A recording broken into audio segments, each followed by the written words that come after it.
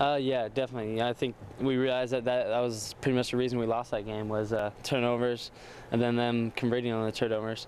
So we're focusing on that this week, and just ball control against their zones. So. What has Coach talked about so far that's going to be the most important to being able to handle the 1-3-1? EJ said he feels like you guys didn't attack it. Yeah, I think just attacking it and not getting lazy with passes or plays, and like Coach said, getting low. When you are getting trapped or if you're trying to dribble through it. So it's just a different look, and I think that's why people struggle with it. Just the fact that not many people do it. So. I think we're just focusing on ball control, definitely. Did you guys struggle to simulate it in practice last time?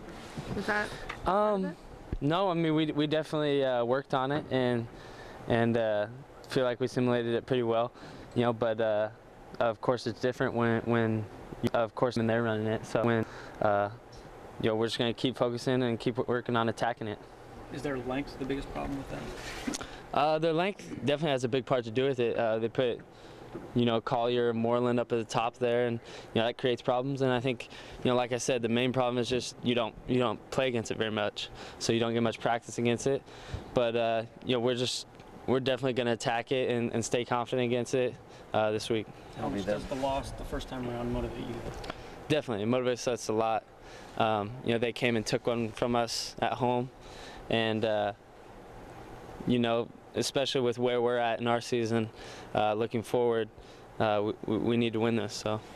Should be their biggest crowd of the year, but you've played well on the road. Does that help going into this game, your success so far?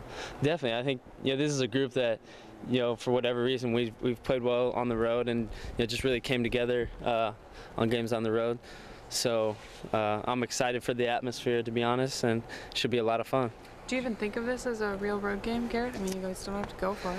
Yeah, I mean, it's a little weird, but when you walk in and they're all yelling at you, you'll realize quick it's a road game. But to be honest, I think that's a lot of fun, and it should be a good rivalry game. Do you look forward to playing in Gill? I imagine it's a place you went to a lot growing up. Background, your family background. Yeah.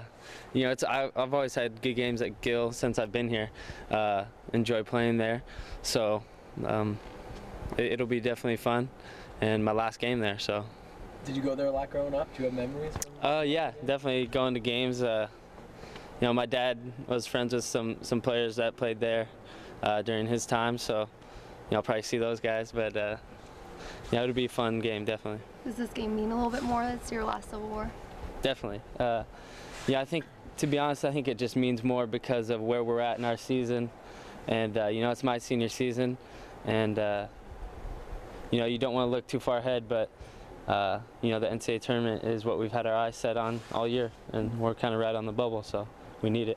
Are you guys paying attention to the bubble talk? I guess last night, according to ESPN, your first four out. Did you pay attention to that?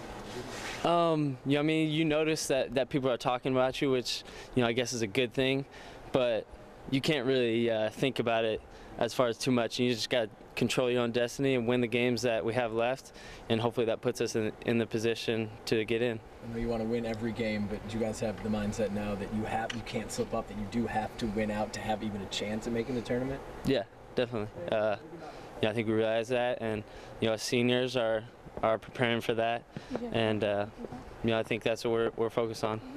Cunningham did a lot of damage in transition. Does you guys taking care of the ball? Has Dana talked about how that stops Cunningham getting off? Oh yeah, definitely. Because I mean that's where he got a lot of his points, were just steals and open layups, or them getting steals and passing ahead to him. So he's very dangerous and athletic on transition. So that's where we gotta, not turn the ball over. We'll stop that. Both you and EJ have said that these last 3 games you guys have to win. How do you just focus on Sunday though? I think we're just kind of forced to. They beat us, so we definitely can't look past them. And then, it's just we got to take it one game at a time.